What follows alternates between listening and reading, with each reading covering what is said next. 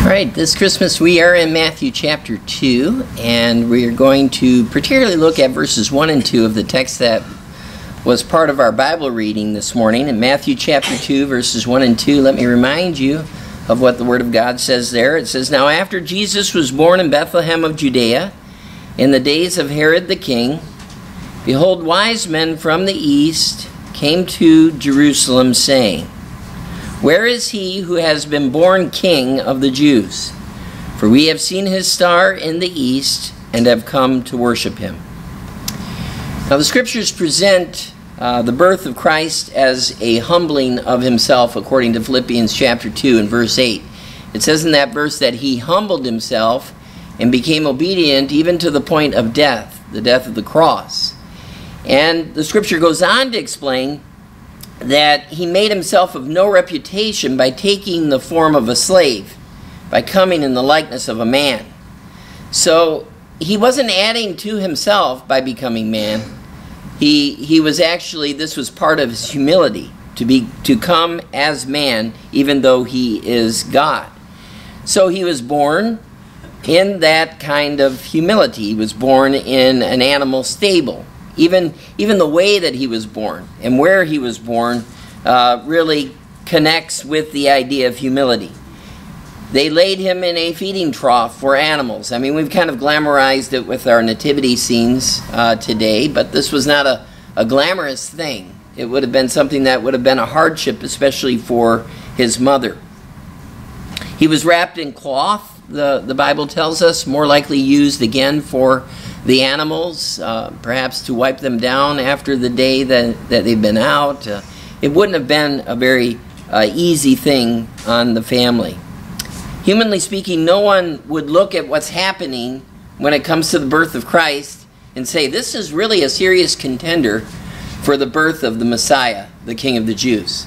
Nobody would have been saying something like that at the time that Jesus was born. In fact, people were very apathetic about the coming of Messiah. As we learn, Herod, the Jewish people are apathetic about it, but Herod himself, the only thing that he's concerned is about this idea of a rival king. But there was more than just the humility, right? I mean, there were elements of the supernatural that attended the birth of Christ as well. The Bible tells us that an angel choir split the sky so that the shepherds were looking up at the sky and they were hearing this angelic choir sing glory to God in the highest because of the birth of Christ. Just the idea of prophecy being fulfilled after 400 years of silence is a supernatural wonder in and of itself. I mean, think about that. 400 years of silence. If you look in your Bible, in the Old Testament, you go to the very last word of the Old Testament in Malachi chapter 4 and verse 6. Do you know what it says? It says curse. And then 400 years of silence. Then, when you open up your Bible after that 400 years, at the beginning of the New Testament, in Matthew 1 and verse 1, what do we have? The blessing of the genealogy of the Lord Jesus Christ. So the Old Testament ends in curse, but the New Testament begins with hope. It's all reignited because of the birth of Christ. The idea of prophecy reawakening hope is something to behold as we look at this text. Wise men come from the east, it says. They're made aware of something as Gentiles that just seems so stupendous to us. You'd think that this would be something that God would communicate to some Jewish person, and yet he communicates this to these Gentiles. And the Gentiles, the wise men, as they're referred to here, they see Jesus' star. It's Jesus' star. And they see it in the east, the text says. A newly created, miraculous, supernatural star. They see it. And they know that they need to follow this star to the country where Jesus was born. These wise men would arrive not at the night that he was born, but instead they would arrive 2 years after his birth to pay homage to this great king. So the birth of Jesus Christ, it provides us with both elements of hope and elements of humility. That's what we see in the text.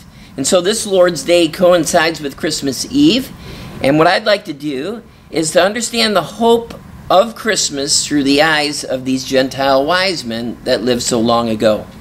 And in order to do that, I'd like to ask 4 very important questions about these men. Number 1, who are these wise men?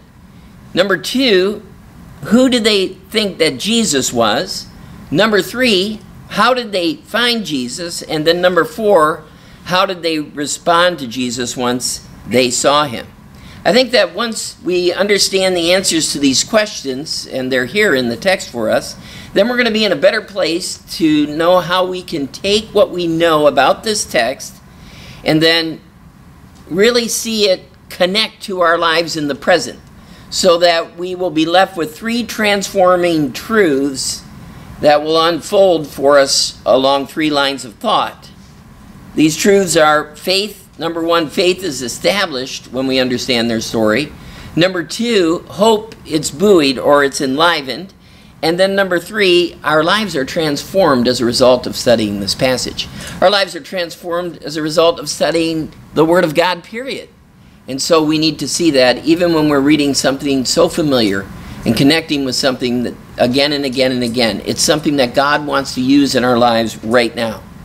And so let's start with who the wise men are. Now, the Greek word for the English term wise men, 2 words in English, only 1 word in Greek, it's magoi. We know the word as magi. We even use that word today. Well, the word developed from referring to a particular tribe of people to a sacred caste of people. And then it keeps developing. Words often do that historically through the process of time. It developed into something where the sacred caste began to use magical practices. And when they began to use them, then the word began to be understood as the word sorcerer. And so when we get to Acts chapter 13 and verse 6 and Acts 13 and verse 8, we see the word magoi being translated as the word sorcerer. Now, do you say, well, is that what these men were? Were they sorcerers? No, I think in Matthew's time, when the book of Matthew was written, these men were wise men. I think it's a great translation. In other words, they were men who were learned, men that were very intellectual, and men who understood the sky. In other words, they studied the stars. And the text also tells us that they were from the east. Now, as far as the Bible is concerned, you're talking about the ancient Near East, so you're talking about the Far East. When the Bible says that these men were from the east, it's referring most likely, we don't know this for sure, but educated guess, most likely these men, and through tradition and other extra-biblical reading, these men were from either Persia or from Babylon. So they were learned men, they understood the stars, they became expert at it. In other words, we could say that they were ancient Near Eastern astrologers. They interpreted the stars. They interpreted dreams. We know that this was something that was kind of in place as far as Babylon's concerned just by reading the prophecy of Daniel, right? Nebuchadnezzar asked for his wise men to interpret the stars or to interpret the dreams for him. And of course, he received revelation from God, even as these wise men who may be from Babylon or from Persia, they received a revelation from God as well. So there's some connection with what was happening in the prophecy of Daniel. The text says that they understand that they need to go to Jerusalem. Jerusalem's the capital of Judea, so obviously they're going to go where this king is born. Now, we're not told that they are Gentiles. Matthew doesn't say that they were, but most certainly they were, coming from the east. And tradition tells us that there were 3 of them that came from the east.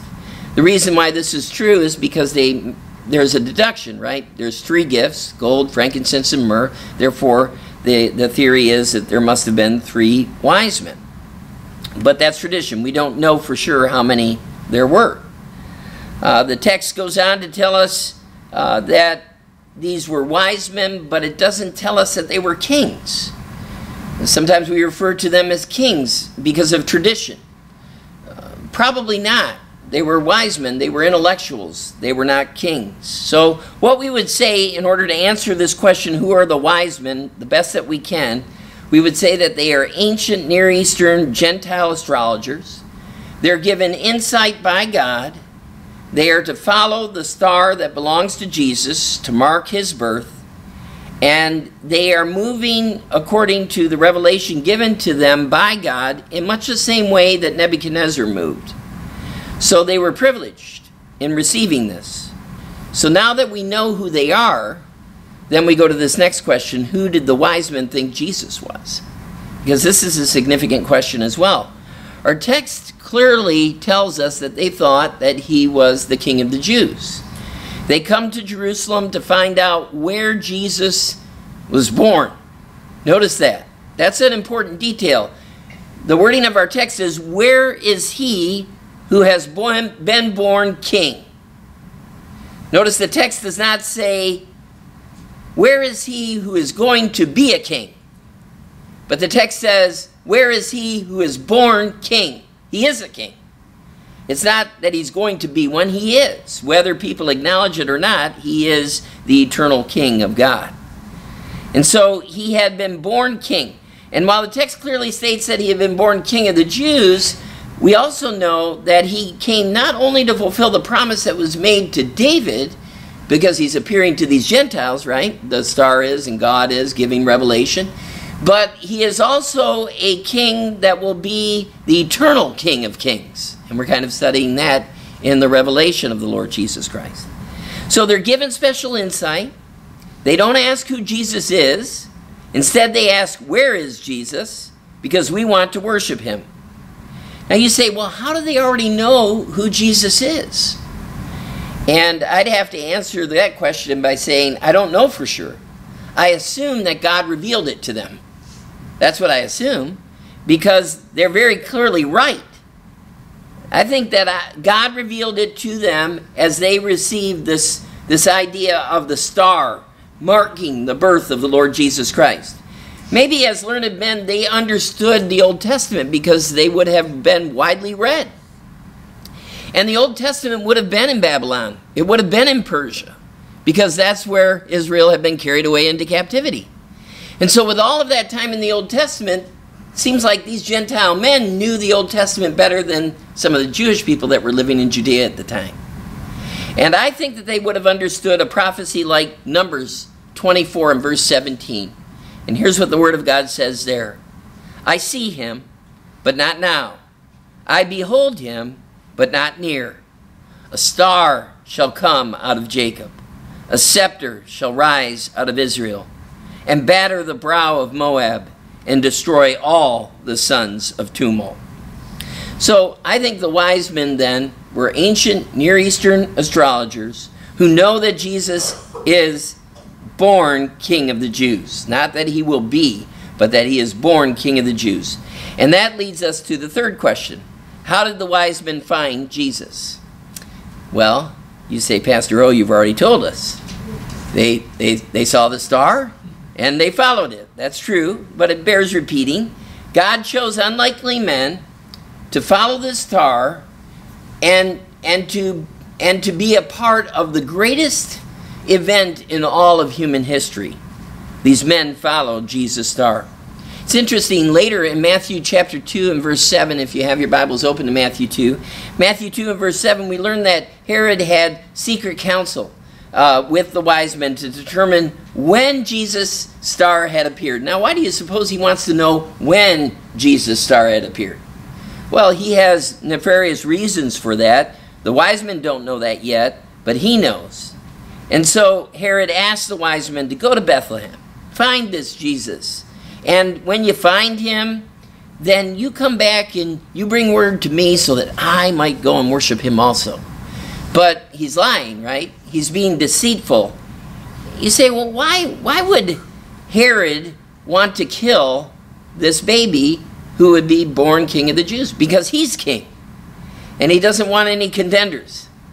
You say, would he have been thinking Messiah? Probably not. I mean, he's a very base fellow. And he is not the kind of man that would be connected with spiritual things. Maybe as much as he needs to be in order to manipulate the people that he is governing, but that's it. He doesn't really have a spiritual perception. And so what happens in the text? Well, the wise men are warned about what is going to happen through an angel. God is working. God is revealing this to them. And not only that, the wise men go another way, and they don't go back to Herod, giving time to Joseph and Mary and the Lord Jesus to escape to Egypt, to escape the wrath of Herod. So infuriated that the wise men have kind of duped him, the text goes on to tell us that he puts to death all male children in Bethlehem and all the districts that surround Bethlehem. So we're not just talking about Bethlehem, but the districts surrounding Bethlehem. And verse 16 states that the children were 2 years old and under. And so he based this, putting to death all male children 2 years and under, he based this on what he had received from the wise men. That's difficult. But that's exactly what happened. This is spoken in fulfillment of the prophecy of Jeremiah 31 and verse 15, which says this, and you might want to follow verse 16. You can see how closely Jeremiah 31:15 aligns with this verse. It says, "A voice was heard in Ramah, lamentation and bitter weeping, Rachel weeping for her children, refusing to be comforted for her children, because they are no more." So almost verbatim, right? So we look at this text and we say, how did the wise men find Jesus? Well, anyone studying the passage would come to this idea: if I'm a believer, if I know the Lord Jesus Christ as my Savior, I'm going to conclude that everything was supernaturally revealed to them by God himself. And they followed what God had revealed to them. And that's all God asks us to do, but he has revealed so much more to us. They're directed by a miraculous star. And even all of what they do is confirmed in the bloody events that occur in Bethlehem 2,000 years ago. But this leads us then to a final question. And that is, how did the wise men respond to Jesus once they found him? How did they respond to Jesus once they found him? So that question there that I have on the slide is not, let's see, that's not right.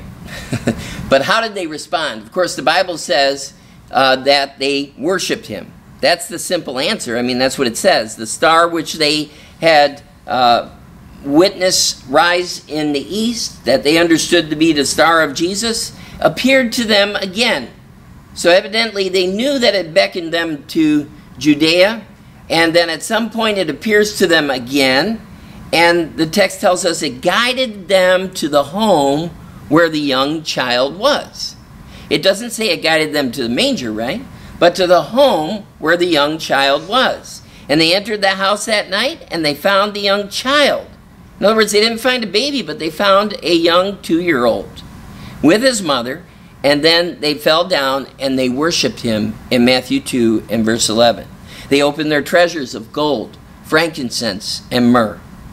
And I think that these gifts of gold, frankincense, and myrrh speak of the kingly nature of the Lord Jesus. In other words, when I look at these gifts, I know that they're costly. I know that they're precious. I know that they're luxury items. And these men gave those gifts to Jesus because they recognized who he was. It's kind of similar to the act of anointing his feet or anointing him for burial, as Mary did when he was still alive. That kind of devotion, that kind of idea of taking something that is worth so much and giving it to the Lord Jesus. Well, there are a lot of lessons that we can derive from that. Sometimes people will want to attach significant importance to each gift, or maybe speak of the stages of Jesus' life through each gift. But I don't know anything for sure other than what the Bible has revealed to me. And so, because the Bible is silent as far as the significance of the gifts are concerned, all I can say is that they were very, very costly, they were very, very precious, and these men were willing to give these gifts to Jesus because Jesus is precious. He is our King. and we need to worship him.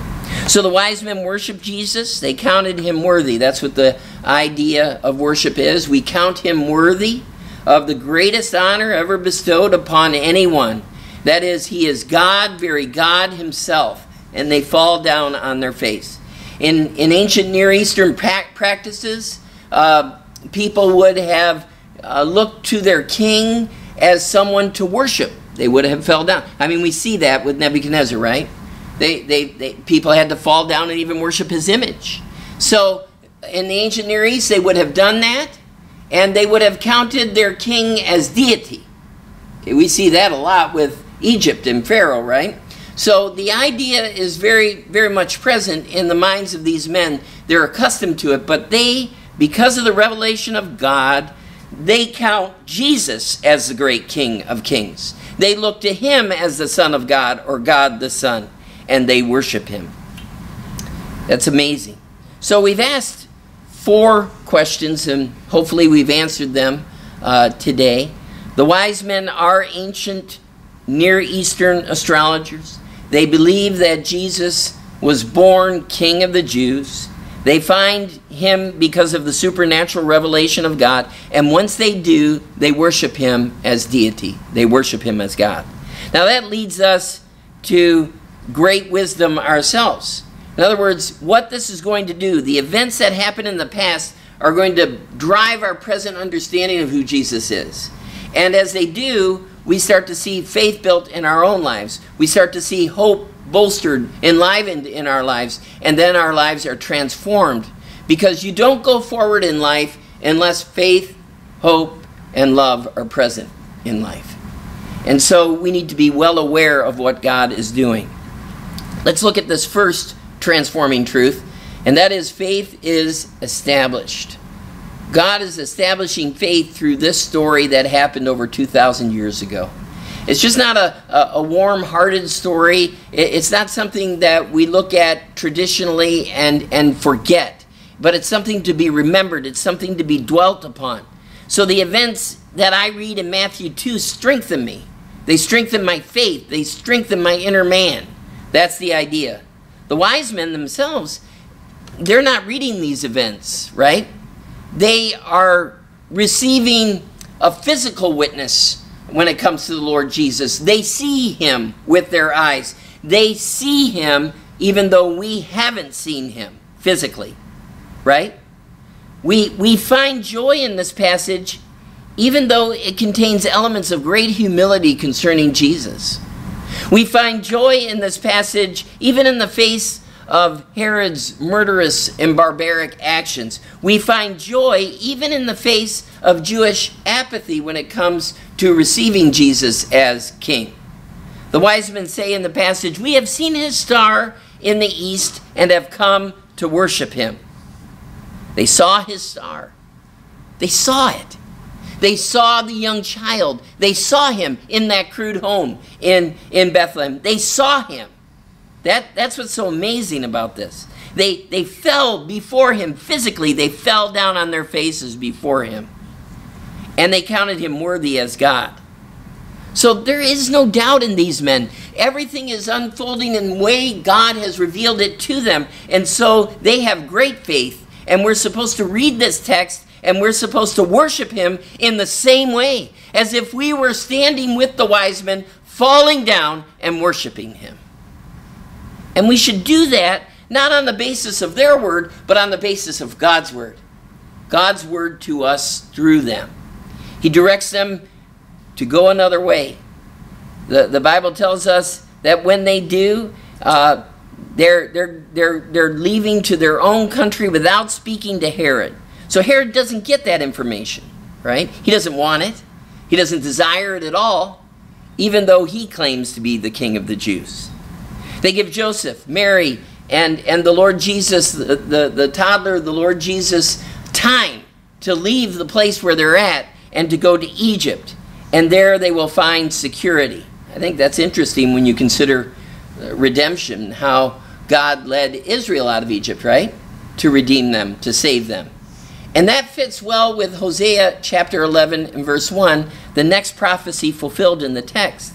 In Hosea 11 and verse 1, here's what the Bible says. When Israel was a child, I loved him, and out of Egypt I called my son. This is the prophecy that was fulfilled in the book of Matthew. You say, yeah, but that's not talking about the Lord Jesus. It's talking about Israel. It is. There is a dual focus so obvious in this prophecy that we can't miss it. In other words, yes, there was a time when God called Israel out of Egypt, and there was this birth of this nation as they wandered into the wilderness and then into the promised land later, and then the development of their history. But God also will call out of Egypt his son, and he will bring him into the land, and Jesus will give to the people the good news of the gospel. Of course, they will reject him, but he will do this knowing full well that he will be rejected. I think if we fail to see God's hand in all of this and how all of it is connected together, then we are the ones that should be pitiable people. We're the Jewish apathetic people who don't care about the real meaning of Christmas, right? There's so many people that are walking around today and they're like Herod. They're concerned about keeping their power. They're concerned about keeping their possessions. They're concerned about keeping everything going in this present life. And they miss the whole meaning of Christmas, that God had sent his son to die for their sins.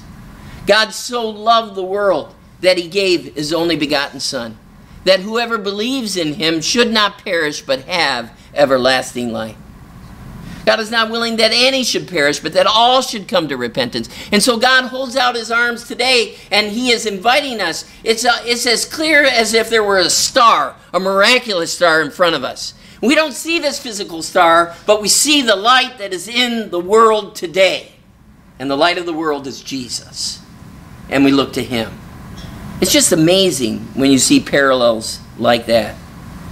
So do we understand then that even today, wise men still seek him? Second, not only is faith established, but hope is enlivened. Hope shines brightest, but it shines brightest in the darkest of places in the ancient Near East. I mean, that's where it begins. That's where the hope begins. It reminds me of Abraham, because that's where Abraham was. That's where he started out, in Ur of the Chaldees. And God called him out of that darkness to be the father of the Jews, to have all of these descendants come from him. And we are the ones who exercise the same faith as Abraham, and that is how we are following in his line as well. It's just all so amazing when you think about it. And so God's bright star of hope penetrates this very dark place, very hardened hearts. And the wise men who grew up in a very hopeless background, the most hopeless that I could conceive of at the particular time in which all of this takes place, they get all of the hope from God. And they act upon that hope. Boy, if I'm in a dark place and I receive that kind of hope, I'm going to act upon it. And they do. Nothing is too hard for God. Instead, the kingdoms of this world, as the Revelation tells us, the kingdoms of this world and of his Christ shall be established forever and ever. And he will reign forever and ever. So it shall be as he revealed. Hope is enlivened. And then third, lives are transformed. They're transformed along three lines of thought. The first is, learning provides a foundation to apprehend spiritual truth. These were wise men, after all. Do you know that there are some churches today, thankfully not in this church, but there are some churches today that any kind of education is looked at with skepticism by people. There is this reverse pride that happens. Yeah, I don't have an education, because an education, you're allowing other people to think for you. That's fear speaking. When people talk like that, that's fear speaking. When we get an education, we're able to think for ourselves. We're able to study for ourselves. We're able to learn for ourselves. It's liberating to be educated. You say, well, there could be pride, there could be this intellectual snobbery and people looking down on people who don't have education. Yeah, that exists too. But there is also the other end of the spectrum where people say, I distrust all forms of education. But these wise men, they were learned men. And they knew their stuff. They learned. And God used their learning to reveal himself to them. And God will do the same thing for us today. If we have the opportunity to learn and we fail to exercise that opportunity, then we are not wise stewards of the gifts that God has given to us. And it's all because of fear that incapacitates us. We should get all the learning that we can so that we can understand God. Don't fear knowledge, because knowledge is the point of transformation for so many people, just as it was for these wise men. Number 2, obstacles are overcome by those who seek the Lord Jesus in all earnest. Even as the wise men found him, we can find him today. You say, well, nobody seeks God. Well, that's true until God begins to work. And when God works and we respond to him, we're seeking him. And the Bible tells us, ask, seek, and knock. So that's what I'm going to do. You say, well, God is causing you to do that. Great. I'm glad he is.